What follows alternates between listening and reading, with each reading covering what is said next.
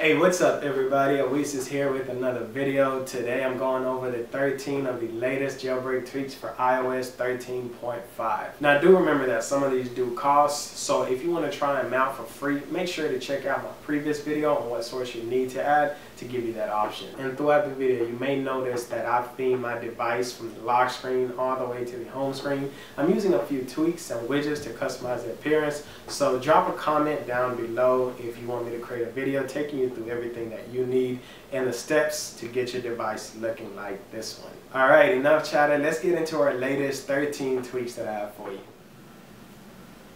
Now to start this off, we have ColorMyBattery. With this tweak, it does allow you to customize what type of color that you want based on the percentages that your battery falls under. From 96 to 100%, I have it on green. 91 to 95, I have it on green. A lot of this already comes default. I did change a little bit of the 41 to 45. I did kind of customize a bit, some colors right down here. In addition to ColorMyBattery, we do have Digital Battery 13 Lite. So by clicking on that, you can actually enable this. So we'll see exactly what this does, and we can respring the device. Why it's respringing? What this is going to do is change that actual battery meter up there to a percentage. So as you can see now, I have 94%. But what's so cool about this is, let's get back into settings here. And what makes this great is because it works hand in hand with ColorMyBattery. So with these same colors that you've already chosen in ColorMyBattery tweak, those same settings will apply to this. So once this battery drops to about 56 to 60%, you're going to see that purple color tone right inside that battery percentage right up there. Next we have Iris, and this is for anybody that doesn't like that current Siri screen that comes up on your phone. And by now everybody has heard of Small Siri, but I think this takes it to another level. It does give you that Small Siri banner. We can take a look at that by just clicking on Respring. Now when you say, "Hey Siri," you'll see that same identical interface that you'll get in Small Siri. Now in addition, you can also go back into settings with this one, get into your tweaks, get back into Iris, and you can turn it into a card and respring. Now when we say, "Hey Siri," you will see that card type interface. I think this looks a lot better and a lot more unique. Next we have FloatingDock plus 13. So by clicking on that, you'll see all I've done is enabled it. I disabled everything else. I did change the max docks icon over to 6 instead of 4. And then I just turned on making that dock transparent to have this nice minimalistic look.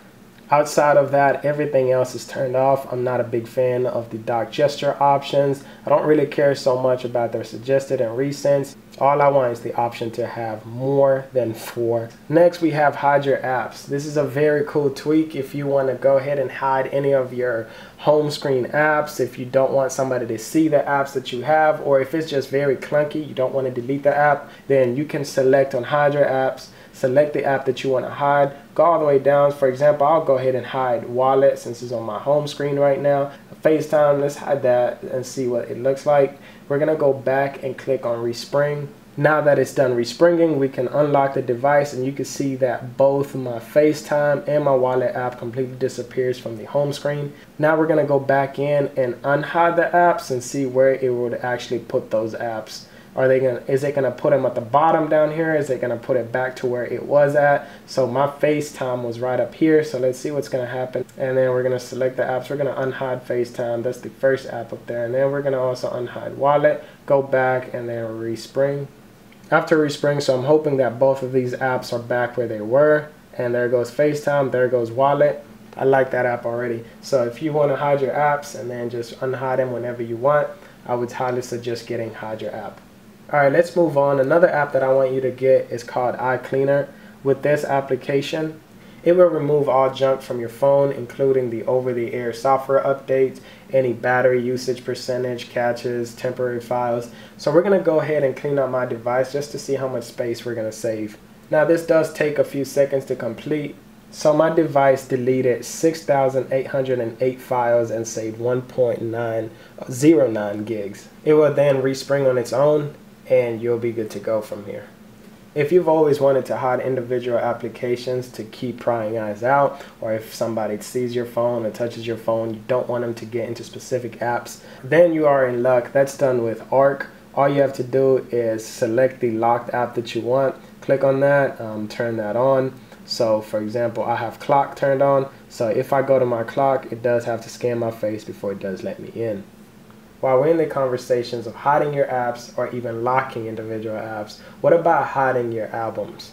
So if you go into photos and hide individual pictures, and then when you go into the hidden photos, you will not see a preview of anything, and it does require either your Face ID or passcode. How to hide your photos, all you need to do is go into your photos, select all the photos that you want to hide. So with hide, you can hide the 5 photos. Now when you go back and go all the way down to hidden, you'll see there are 7 photos. So if you click on that, it does require your passcode in order to view those photos. Next we have QuitAll, self-explanatory, also been updated for iOS 13.5. When you want to quit all the applications running, all you need to do is click on clear, and that should eliminate all your. Next we have SimpleLS 2, a simple clock on your lock screen. You have different options you can choose from. So I don't necessarily use this for the lock screen options, but more so the always on display. So by clicking on that, you'll see that you have the options to turn on the OLED display, and then make sure that you turn on the always on display. So by turning that on, we can go back and respring this device. Now when your device is asleep, it'll show this active modern clock with the battery percentage. Now another cool tweak that I've seen has also been updated is IPA Store 13. This allows you to get free in-app purchases and apps that you have. I don't know what apps specifically work for it or not, but I would definitely highly recommend getting this if you have in-app purchases, and then trying it out and see if it'll allow you to get those for free. The next tweak that we're going to talk about is called Gravitation. It's more so of a fun tweak, so we're going to take a look at that. With Gravitation, all I did is enable it and turn off finger gravity. So if we go into our home screen, all you need to do is shake the device, and all the applications will fall to gravity. And this works throughout all the pages, so if you turn it, all your apps will continue to fall. So what happens, what if you want to get them back in order? All you need to do is shake your device again, and all your apps will be back in order. So let's shake that again, and there we have it. And that wraps up all the tweaks that I have for you today. And team, again, if you do want to know how I got the lock screen looking like this, that gives you the date and the day up there, and gives you a quick description of where you're at, the battery percentage down here, and also the time. And don't forget the home screen with the date and time up there, and also the icons. Do leave me a comment down below, and I'll try to get that video as soon as possible for you. All right, peace.